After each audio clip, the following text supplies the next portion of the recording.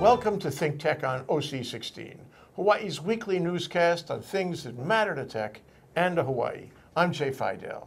And I'm Richard Melendez. In our show this time, we'll cover the Hawaii Energy Policy Forum's annual briefing to the Legislature on the state of energy in Hawaii.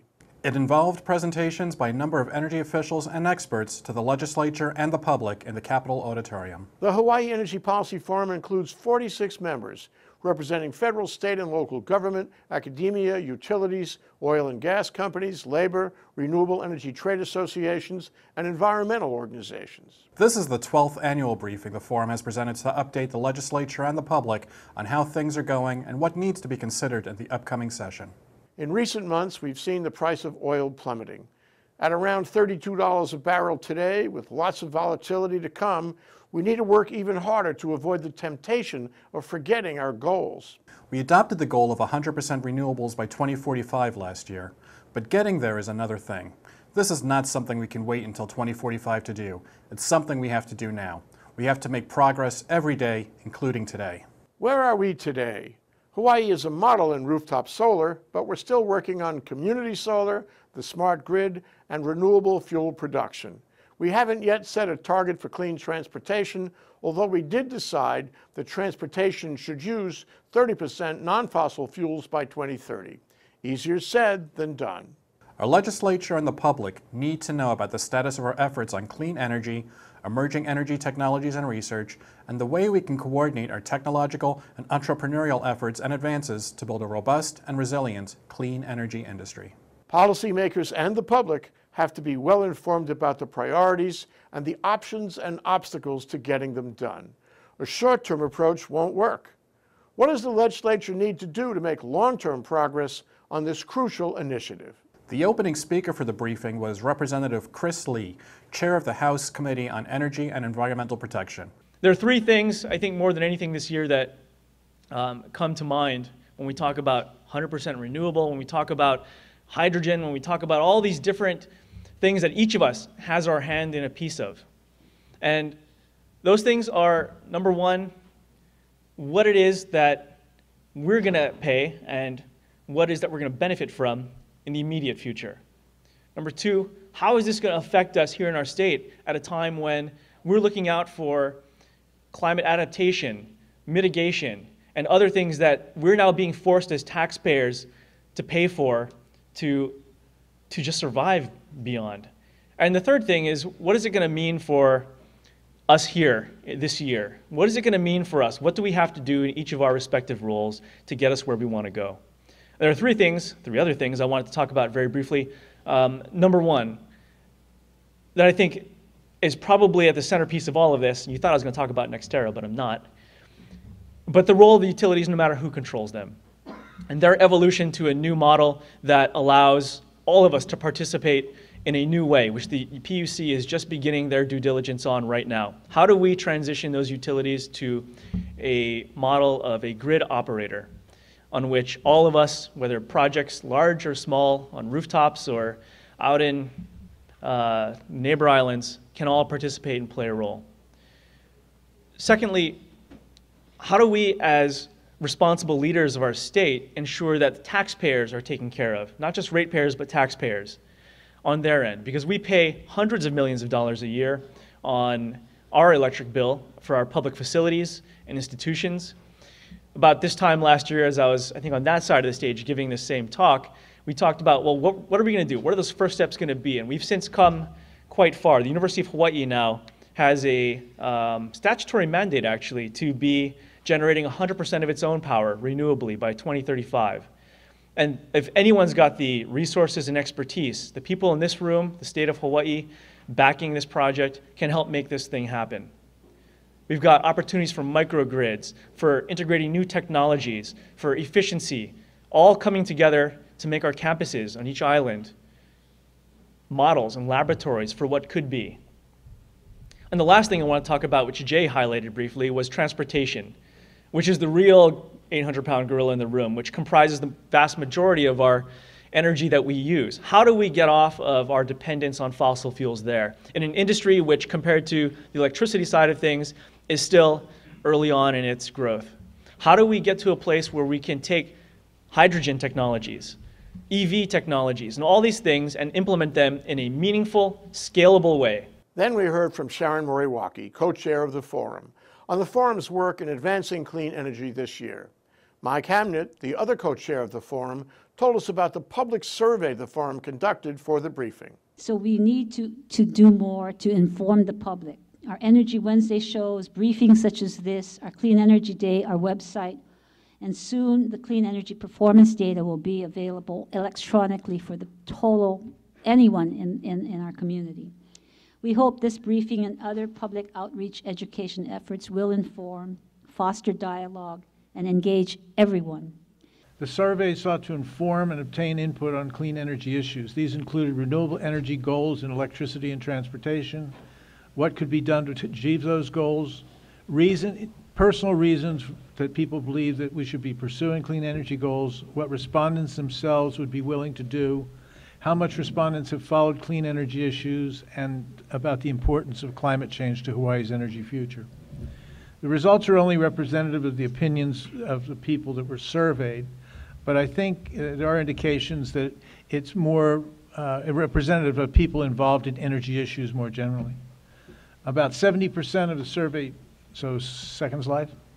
About 70% of the survey respondents said they've been regularly or actively involved in efforts to reduce Hawaii's dependence on fossil fuels. Respondents came from all 4 counties and ranged in age from 20 to 70. The following are just some highlights of the results of the survey. Almost 70% of survey respondents said preserving the environment and minimizing climate change and making Hawaii more energy self-sufficient were the most important reasons for pursuing clean energy. Slide 3. Over 73% of respondents said that they were personally willing to reduce their daily use of fossil fuels, and over 78% said they were willing to support construction of renewable energy projects on their islands and in their neighborhoods. Over 46% said they support higher taxes on fossil fuels if that money was used to support the further development of renewable energy. To brief us on climate change as a critical consideration in energy planning, we heard from Chip Fletcher, Associate Dean of the UH School of Earth Science and Technology, SOEST, and the forum's own Ben Sullivan, who is the Energy and Sustainability Coordinator for Kauai. Here are the temperature rankings of the last 17 years, and you can see that there's almost a full third of a degree warmer that has been achieved by 2015 compared to previous years. So this is both data from NOAA and from NASA. It was an incredibly warm year, and for reasons I can't go into here, there is fear that we are actually entering a new phase of something that's known as the Pacific Decadal Oscillation, which may engender much stronger warming year after year as we move forward over the next decade or more than we have seen in the past decade or two. So how does this climate change, which is a global problem, track down to our state, Hawaii? Sea level rise is one impact resulting from global climate change. Heat waves, changing precipitation patterns, changing storminess, ocean acidification and warming, and ecosystem threats. And I'm going to work quickly through each of these over the next couple of minutes. Sea level rise arrives in several different forms. NASA last month announced that given what we know now about how the ocean expands as it warms and how ice sheets and glaciers are adding water to the seas, it's pretty certain that we are locked into at least 3 feet of sea level rise and probably more. So this is a good number to begin to model the impacts of future sea level rise along our shorelines. Sea level rise arrives at our doorstep in several ways. There's coastal erosion, which accelerates with sea level rise. There's wave flooding. The large waves of the year will flood further into the land. There's groundwater inundation, which rises. The groundwater table rises as the sea level rises because they're connected. We have cheap domestic oil and gas. We have a rebounding economy. And that gas and oil is being produced here in the U.S. Prices way down. Let me see. You know, the question we have to ask ourselves, is there a risk? Is there a risk of stalling out here? I mean, you know, we've had a much bigger room full of people in the past, and I'm not saying that's the only measure, but certainly there was a lot more enthusiasm for clean energy when oil was north of $100 a barrel than perhaps there is today. You know, in fact, we can look at the national trends that have happened recently with regards to vehicles, and we've seen that that fleet efficiency standards and new vehicle purchases has started to kind of come back down again. You know, those SUVs are starting to look attractive.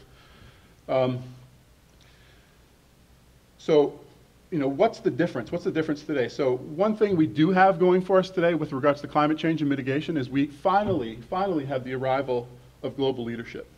So, you know, getting to the punchline, perhaps the most significant change, again, between today and 2008 is we have every country on the planet essentially agreeing to where we need to get. And so, you know, this is a little bit wonky, and as are some of my other slides, but basically what you got here is what Dr. Fletcher talked about. You know, we are already locked into a significant amount of global warming. We're already locked into a significant amount of impacts, and we're going to have to deal with those. But we do have a fundamental choice here. We have, you know, we can do a little bit, and we can get a lot of temperature change, or we can do a lot and get a little bit of temperature change. To brief us on transportation energy issues, we heard from Ford Fuchigami, the State Director of Transportation, and Mark Garrity, reporting from the City and County of Honolulu. Governor and I, Louis Salaveria, who's in the back, we attended the Women in Renewable Energy. And during that breakfast conference, Governor announced that Ford was going to take a lead on clean energy as it related to the Department of Transportation, which is great. Unfortunately, I didn't know anything about clean energy. So it became a real hard challenge for me. One of the biggest challenges was that I couldn't figure out why my predecessors never got involved with clean energy. And I found out real quickly. It's a lot of hard work. It's damn hard. And we didn't have the staffing, we didn't have the ability to go ahead and take this on. But that being said, Governor asked me to do it, I was going to do it. And with the assistance of my special assistant who's back there, David Rodriguez, I think we've done a hell of a job in moving this thing forward. But that being said, I attended my first Hawaii Clean Energy Initiative meeting, and at the door they were passing out this Hawaii 2015 Energy Report Card done by Blue Planet. And this is what I saw. Transportation D-. Right under the D-, I don't know if you see it, but it says previously D-. And then it also said it was a 3-year study. I went online and I tried to look for the 3rd year. Fortunately, I couldn't find it, but I'm pretty sure it would have said D- as well. So what I did is I called Shem, and actually I ran into him at a conference, and I told Shem, you know, what am I doing wrong? What can we do? And, you know, and I appreciate basically the email he sent me, and I'm going to read it to you so you fully understand. He said, "To be clear, the grade for the transportation sector is not aimed at any one department or entity, but is based on a comparison between the actual fossil use used in transportation against a target trend line that would eliminate fossil fuel use by 2040. So I felt a little bit better. I do want to talk about some of the things that we are doing. And there's basically, there's sort of a two-pronged approach that we are making. And that is to make our vehicles, the things that we have control over, greener, that the city and county has purchases on a regular basis, uses fuel for, the things that we need to do to provide all those services that the city and county provides. And then the second is to try to make trips greener. That is trying to actually encourage people to use modes themselves that are cleaner. And we can affect both of those things, and we're doing things in both of those areas to improve the situation. I'm going to focus on transit a little bit because especially my Department of Transportation Services, we run the bus, and we have close connection with HART, who is now building the rail transit project. So I'm going to talk about those a little bit, talk about our other city fleet vehicles, and then talk about generally about transportation, especially our efforts towards bicycle and transportation modes. The next panel briefed us on what it will take to get to 100% renewables by 2045. The panel included Mark Glick, Administrator of the State Energy Office, Chris Yunker, Manager of Energy Systems and Planning in the State Energy Office, and Rick Rocheleau, Director of the Natural Energy Institute at HNEI. When Governor Ige signed Hawaii's landmark 100% portfolio standard, he and, of course, the legislature removed any ambiguity whatsoever about where the state's headed. And, you know, by becoming the first state in the nation to make such a bold commitment by day certain, we effectively defined the end state by which we want to achieve and removed all ambiguity about where we're headed. And I can't emphasize enough the importance of an RPS, a firm guiding star to help us plan for action. You know, where are we headed? And we're going to be working very closely this session with the legislature to improve the definitions that the RPS represents a more accurate picture of our renewable energy progress. So Henry and many others, we're going to be reaching out to you on that. Now, as we work to achieve this ambitious goal, it's important that the course we set is guided by some fundamental principles. And, you know, part of it's fairly obvious. We want to favor a diversity of lowest cost solutions without compromising reliability and energy security over the life cycle of infrastructure investments. I'm here today to talk to you a little about the efforts that Energy System and Planning Branch in the Hawaii State Energy Office is doing towards moving towards 100% renewable energy. And one of the focuses of the discussion here today will be essentially the decision framework by which we're looking at getting there. In taking you through some of the critical aspects that we look about in terms of how we go about making decisions to bridge the gap between where we are today and 100% renewable energy, I want to just touch on three critical aspects in my time here. And one is that we need to understand the entire energy ecosystem. Another is that we need to understand what is required to transform our existing energy system to one that can support 100% renewable. Signed to kind of talk about how we get to the 100%, and I think what I'm going to do is probably, as I usually do, kind of put a couple of words of caution in terms of kind of maintaining that diversity of the resource and diversity of the plan that we just heard about it and how we put that path together. So I want to move along pretty quick. So, you know, in the past we've talked a lot this systems modeling we're doing at GE and gone through the process and what it is, and it's very similar to what Chris is doing. Other people, Matthias Fripp from the university, have various models.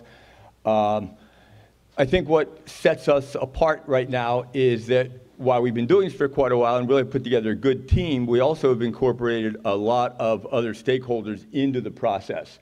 So we have DBED, the Public Utilities Commission, utility, independent energy producers, looking at the models, looking at the data, looking at the assumptions. And I think this is a really important thing going forward.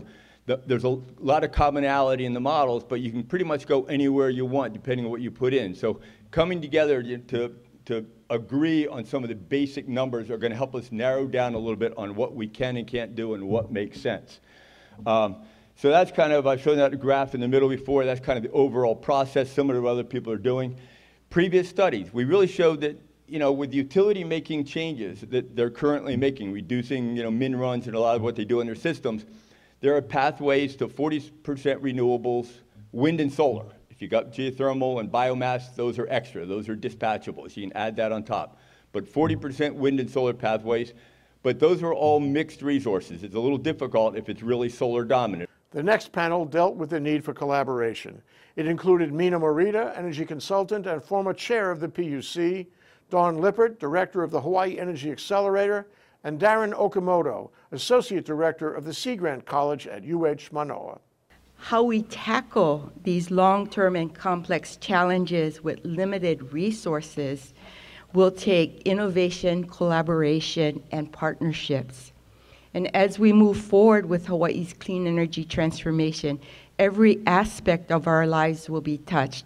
How we live, work, and play, how we think and use and talk about energy, how we plan, innovate, and execute to achieve this transformation will be required. So we need some successful models out there to take on these complex issues and needed for this forward progress. One thing that people may not know about what happened in Paris and the Paris Agreement is that as part of that agreement, something happened called Mission Innovation, which is a commitment that Bill Gates and Mark Zuckerberg and Benioff and many of the other sort of billionaires in the tech space and sort of around the world made to investing in clean energy innovation. And the commitment they made was $20 billion over the next few years invested in clean energy innovation. So that's basically an order of magnitude above what we've invested in the last couple of years in energy innovation. And what that means to us as an innovation program, and I think as a state, is that we need to figure out a way to get Hawaii on the path of that amount of resources and that money. The path to 100% clean energy around the world has to go through Hawaii. And I think what we're doing on the innovation side is particularly looking at how to do that. What I hope to demonstrate is how Sea Grant actually demonstrates these characteristics of integration, innovation, and cooperation, and how our position is how our program is well positioned to actually address the energy, water, climate, and other types of priority needs that our coastal communities are facing. With all of that, we can never forget the role of energy efficiency. We've saved over $12 billion in the past 6 years through Hawaii Energy's incentives and energy savings tips. No matter what we do to achieve 100% clean energy in Hawaii, energy efficiency is by far the most cost-effective element in reaching our energy goals. These are exciting times in clean energy. The important thing is to keep current and focused on our goal of being a clean energy state with 100% clean energy coming soon. Who knows? But maybe if we work hard, we'll be able to get there before 2045. Wouldn't that be great? Thanks to the Hawaii Energy Policy Forum for helping us keep informed. Want to know more? Visit hawaiienergypolicy.hawaii.edu or tune in to our Energy Wednesday show at 4 p.m. every Wednesday on ThinkTechHawaii.com.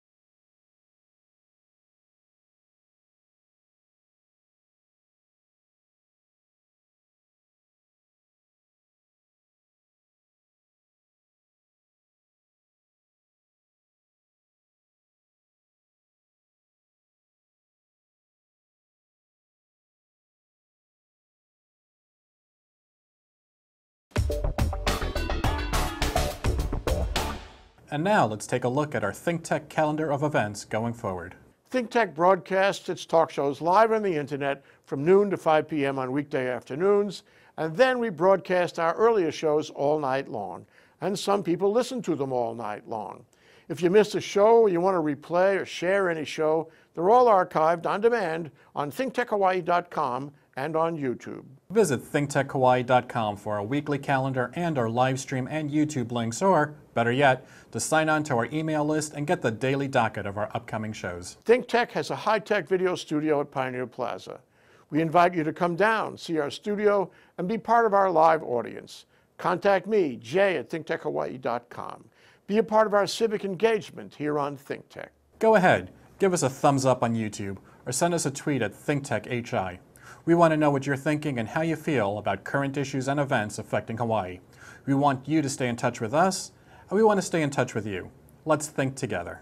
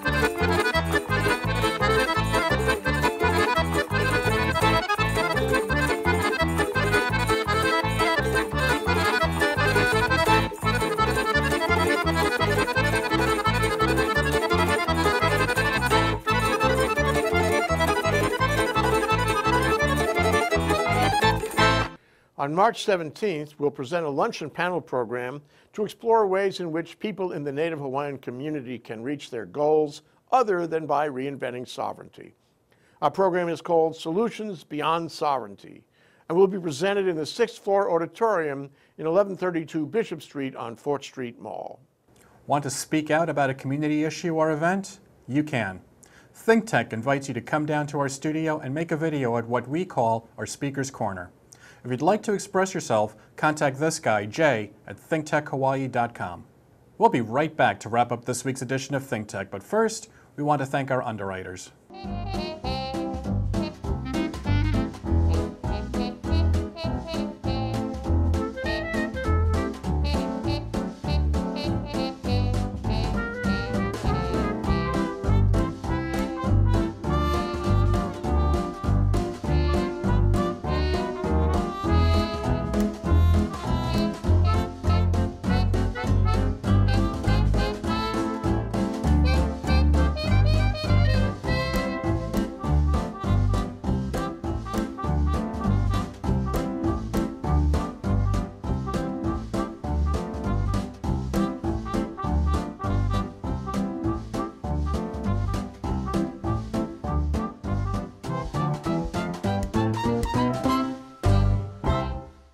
Okay, Richard, that wraps up this week's edition of ThinkTech. Remember, you can watch ThinkTech on OC16 several times a week. Can't get enough of it, just like Richard does. For additional times, check out OC16.tv. For lots more ThinkTech videos and for underwriting and sponsorship opportunities on ThinkTech on OC16, visit thinktechhawaii.com. Be a guest or a volunteer, a producer or an intern, and help us reach and have an impact on Hawaii. Thanks so much for being part of our ThinkTech family and for supporting our open discussion of tech, energy, diversification, and globalism in Hawaii. You can watch this show throughout the week and tune in next Sunday evening for our next important weekly episode. I'm Jay Fidell. And I'm Richard Melendez. Aloha, everyone.